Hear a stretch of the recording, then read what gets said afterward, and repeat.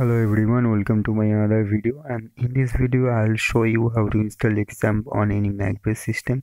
In case if you don't have any Mac based system and want to install it on Ubuntu or any Windows platform, you can see the description section. Just go to Google and search for download xampp and go to the first link, scroll down and click on the download button from the Mac section, and after downloading you need to go to the directory where you have downloaded that file, and you can see you will get this kind of file after downloading. So just open that and click on the logo again and just put your password here, and in the taskbar one icon will be popped up and just click on that and your installation process will be started. So click on next, uncheck it and click next.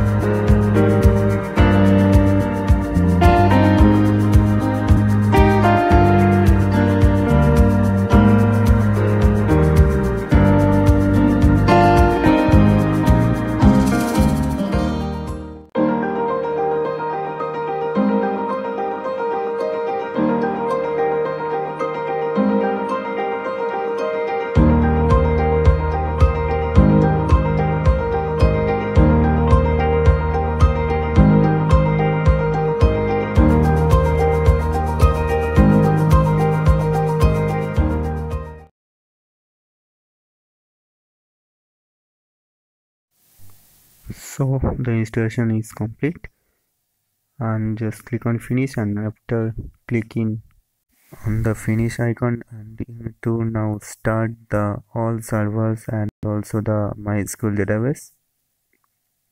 So you can see that okay, it will take some time.